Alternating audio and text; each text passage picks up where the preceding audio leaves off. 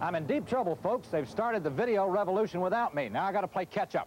Here I am, 750 hard-earned bucks clutched firmly in my tight little paw.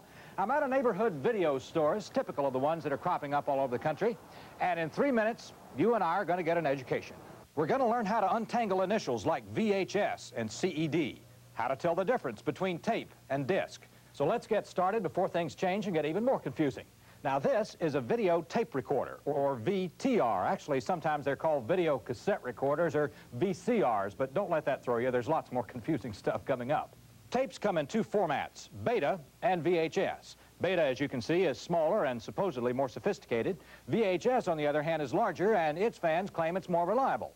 The only thing we can tell you is that you can't play a Beta tape in a VHS machine, and vice versa.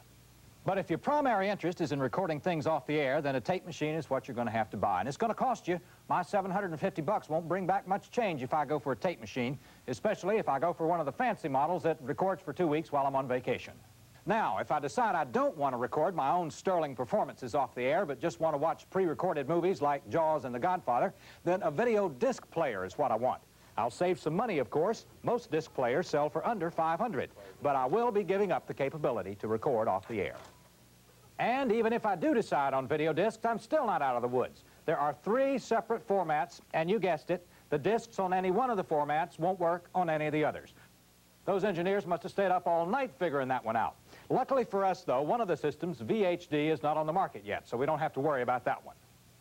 That leaves RCA's cheap, simple, but not very imaginative CED machine, which just shows you a movie.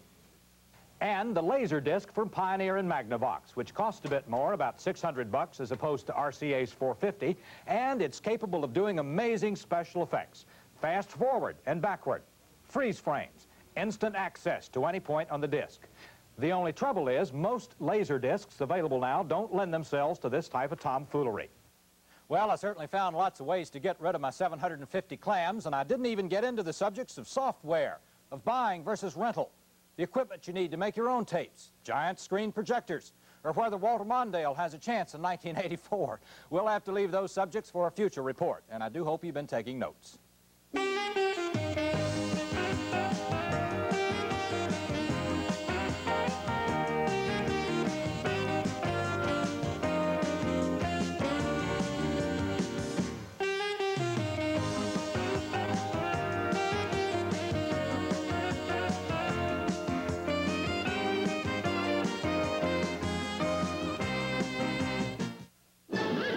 Has known all kinds of heroes. Now, there's Indiana Jones. He loves danger. And no matter what the risk or the sacrifice, he'll stop at nothing to get there first. What's your plan? I don't know. I'm making this up as I go. The creators of Jaws and Star Wars bring you a totally modern hero in Raiders of the Lost Ark. Rated PG. Now playing at the Festival Modesto and the Regency Stockton.